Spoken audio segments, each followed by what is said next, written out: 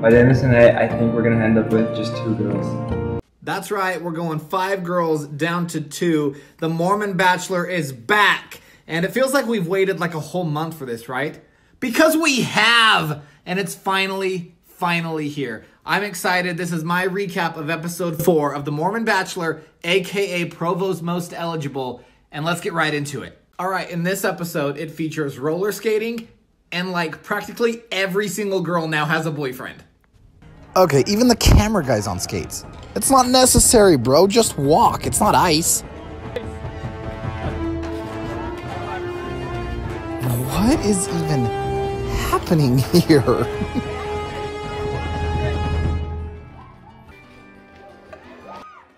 Going so hard. I'm doing something that I love, and of course I'm going to put all my might into it. Hey, Annalie, thanks for dressing up. That Sublime shirt, it really screams do me right here on this roller rink. Whoa, Annalie, is that a split?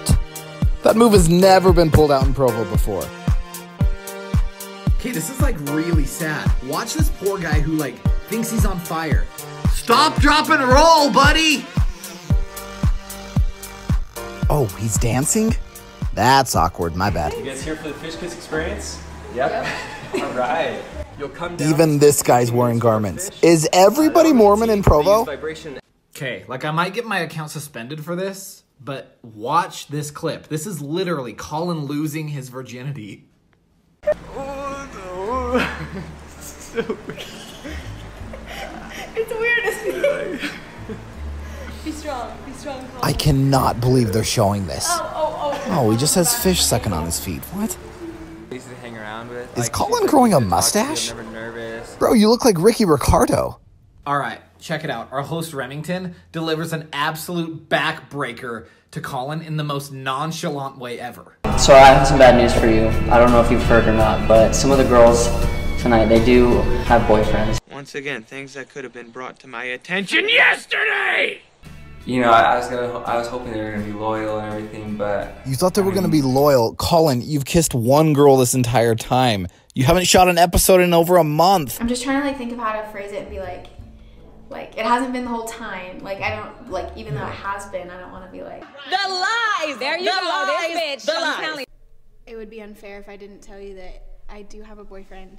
Okay, I called this. Who remembers this? But no, that's not the significance of it. Oh, yeah. Whoa. Did you notice that? She almost said, no, there's not somebody else, but she stopped herself. Watch it again, but bet this girl has another dude.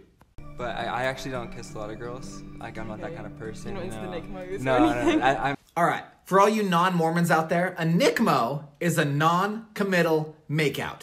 It's like a Mormon one-night stand. I'm on the stage where I'm ready to get married. So if I find the right guy, I'm ready. You're ready? You're like 18. I don't understand how someone says I'm ready for marriage, but they like don't have a boyfriend or a girlfriend. How are you ready? You're a great guy. You're really amazing. I just don't know if I can see this going anywhere. Really? So, Okay. yeah. Wait, so the most awkward first kiss of all time meant nothing to you? All right, here it is. My pick for cringiest moment of the whole episode right now.